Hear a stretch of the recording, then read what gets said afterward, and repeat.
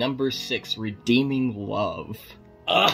This is probably my favorite movie of the entire list. It's batshit with just whoever thought of this fucking script.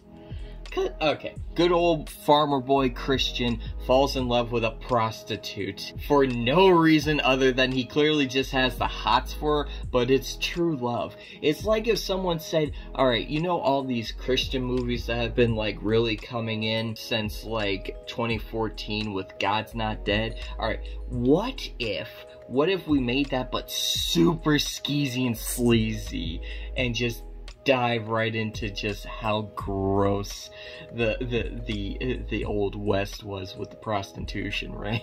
Like, okay, I'm sold. It was just funny how forced the melodrama is from start to finish. There's not a single instance that you buy that these two are falling in love.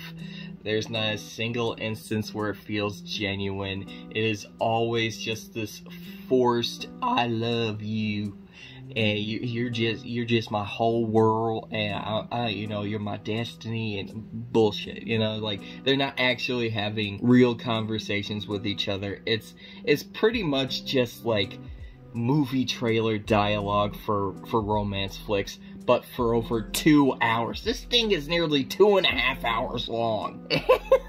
It breezes by because it's so stupid, though.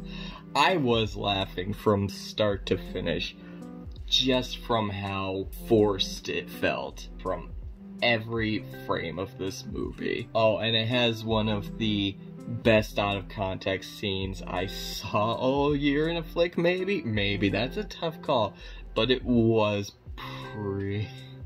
it's something I'll never forget. Have we ever met before? Could be. You look like someone I used to know.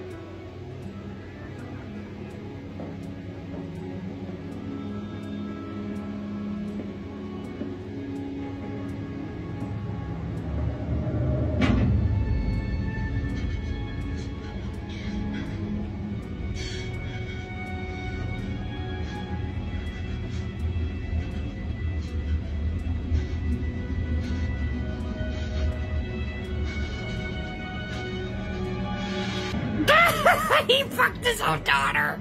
Yeah, Redeeming Love.